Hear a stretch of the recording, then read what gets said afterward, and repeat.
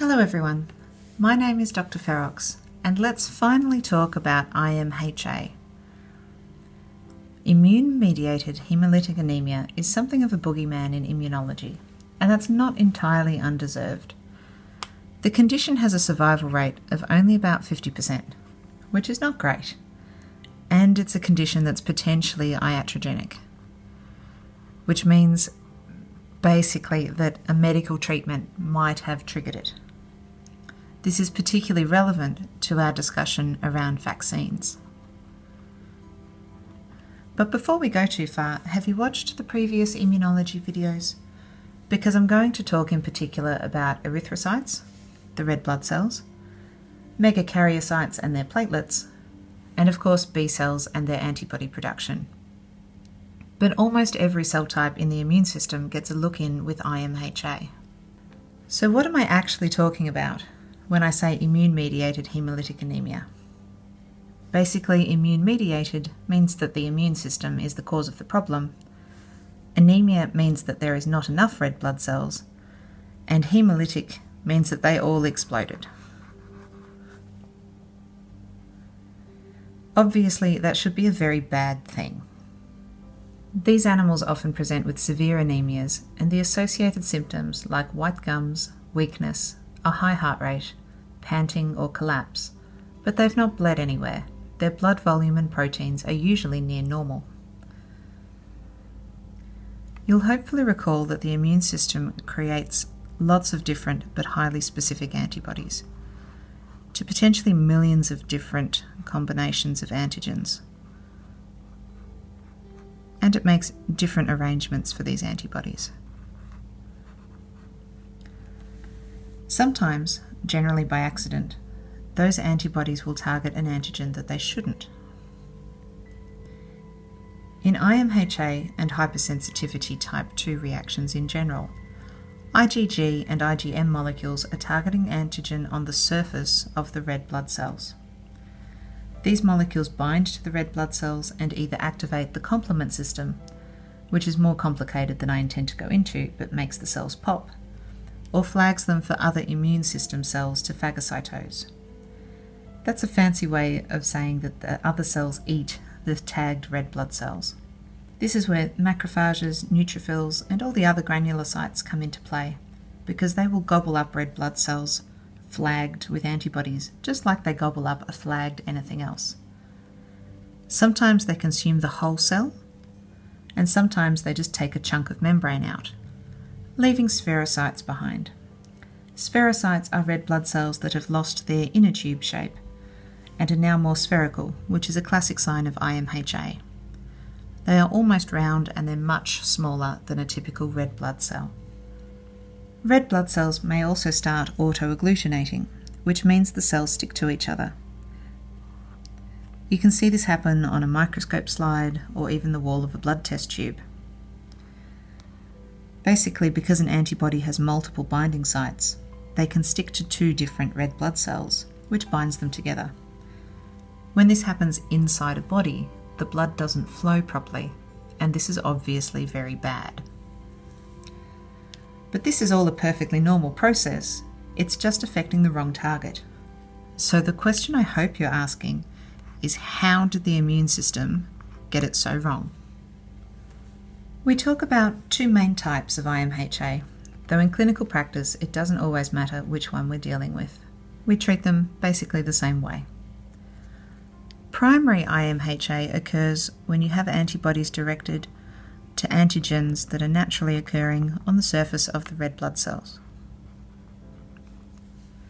Secondary IMHA occurs when the immune system develops antibodies to something else, which happens to get stuck on the surface of these red blood cells. Red blood cells are spongy little things that are prone to soaking up all sorts of things to carry them around the body. It's kind of what they do.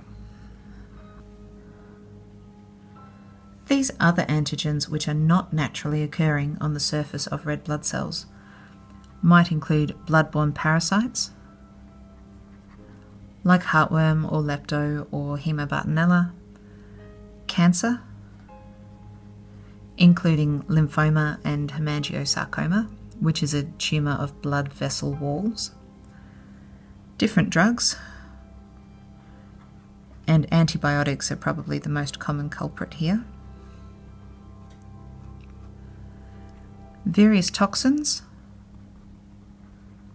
for example bee stings, and this is where vaccinations potentially come in.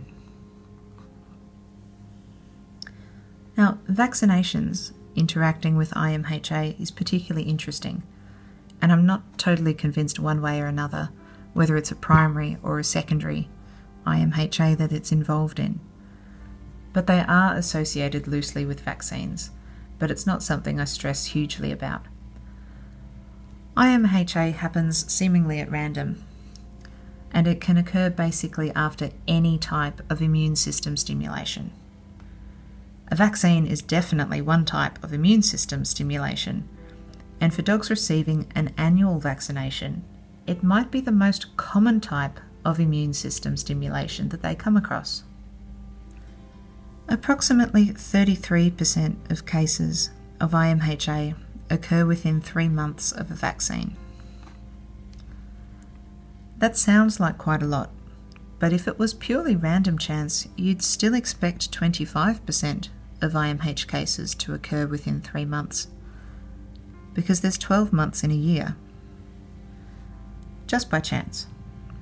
So there's some association, but having said that, IMHA is very rare overall. I might see 2 or 3 cases per year, and approximately half of those cases have a cancer somewhere. In cats it's a little different. Most of the cases I've seen in cats have had a blood-borne parasite like Mycoplasma haemophilus.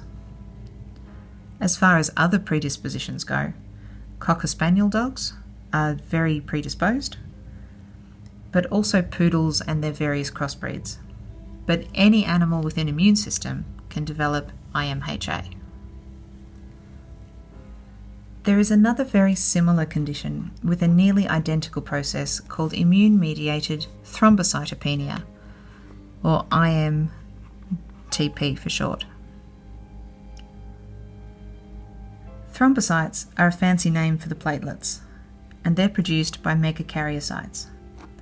These cells come from the same stem cell line as the red blood cells and can be targeted by the same accidental process that occurs in IMHA, resulting this time in a clotting disorder. Penia just means you haven't got enough of those cells. It's not as common as IMHA because megakaryocytes are not as inclined to soak up different and exciting antigens as the red blood cells are, but you can also get both of them occurring together because the cell types are closely related. You can also get immune-mediated destruction of the precursor cells and the stem cells earlier in that cell development line, which is a much more severe condition. IMHA affecting red blood stem cells may not appear regenerative at all and may only be diagnosed with a bone marrow biopsy because these precursors aren't even reaching the bloodstream. Ultimately, whether the case is primary or secondary IMHA, it's treated in a very similar way. If you have a predisposing cause, like a parasite or a drug, then you get rid of it. At the same time, you load the patient up on immunosuppressants to stop the antibody production against their own cells and to slow down the phagocytosis. The body will try to regenerate from the anemia or the thrombocytopenia. It just needs a break from destroying its own cells. Some patients will need to remain on medication for the rest of their lives. Others can be weaned off, but very slowly. Careful monitoring is required to ensure they don't relapse when you're not watching. While IMHA can be idiopathic and can occur secondary to just about anything under the sun, the condition is a stressful one for the treating vet because of its high mortality rate and the persistent worry that you've done something or given something that's triggered it. It's one of these conditions where you plan for the worst, but you hope for the best. It's unpredictable and not really anybody's fault that you've done something or given something, because it's the immune system that's misbehaving. But it's still that boogeyman that we worry about in immunology. I hope that's explained a couple of things for you. I know it's a lot to take in. But my name is Dr. Ferox, and I'll catch you next time.